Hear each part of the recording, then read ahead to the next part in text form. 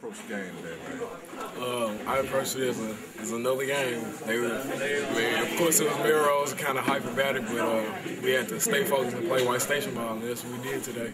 We have a lot to improve. We have a lot to improve on. We didn't play that well. We did some good things, but we got to work on a lot of things right now. We played hard as a team. That's one thing that we really did well today.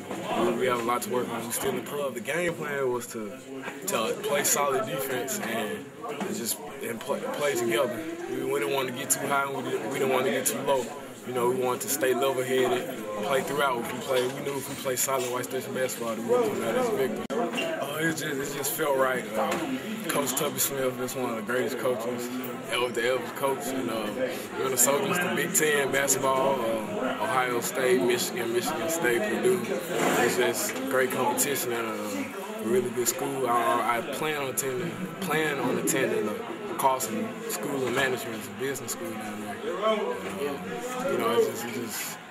It felt like the right thing.